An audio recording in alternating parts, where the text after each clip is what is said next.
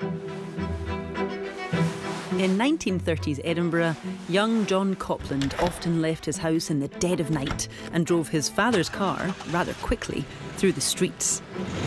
But this wasn't joyriding. This was a matter of life and death, and the early days of the Scottish National Blood Transfusion Service. In the 1920s and 30s, blood transfusion was in its infancy. And the UK's first blood donor service, run by the British Red Cross in London, had only started in 1921. This is a typical piece of apparatus from around the 1920s, 1930s. The donor and the patient would have been in very close proximity. You had a line that would go into the donor.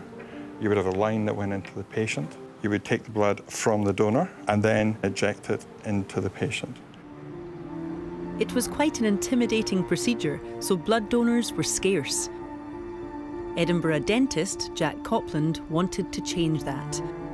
His grandson Howard Copland has brought me back to the street where Jack lived and worked. A friend of his told him that his wife had died and she could have been saved if there'd been a blood transfusion. Jack decided to start his own blood donation register, ferrying donors to the hospital. Within a few months, the service was getting so busy, Jack's dental practice began to suffer. It was getting too much for him, and he called on my father, who then was a teenager. Could you take on the nighttime calls? Hello? Every night, John would have to take calls from doctors needing blood. It was his responsibility to drive the donor to and from hospital in his father's car. He was only 13 and clearly underage.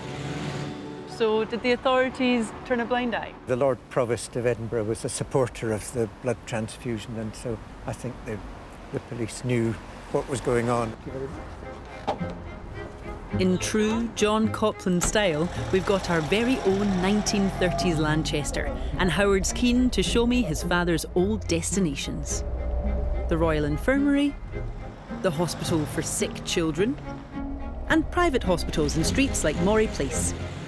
People wrote to your grandfather and to your father letters of thanks. Often it was an emergency situation, and it didn't always turn out as you would hope, so I regret that the great human effort was in vain. I have lost my comforter, counsellor, everything in the world to me, but I pray to God that you, Mr. Copland, will have health and strength to carry on your good work in the interests of humanity.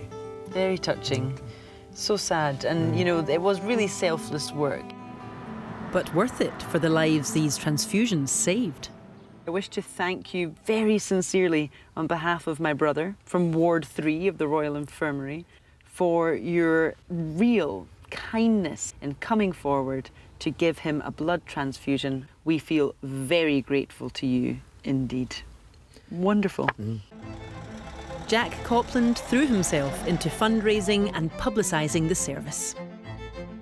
By 1936, he had a list of 350 blood donors and helped create the Edinburgh Blood Transfusion Service.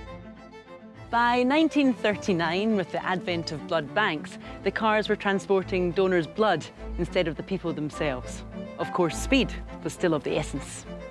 Last year, the service helped almost 31,000 people in Scotland with red cell blood transfusions. As an organisation, the principle is still the same. We're still 24/7, 365 days a year on call, and I think it was great foresight in Jack to realise how important blood was going to be in the future. So, Howard, what would a young John have made of this fast car with its blue lights?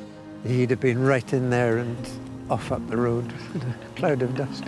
He would have loved it. Jack Copland and his young son John certainly left a brilliant legacy to the people of Scotland. And now the Scottish National Blood Transfusion Service honours him with this building, the Jack Copland Centre headquarters.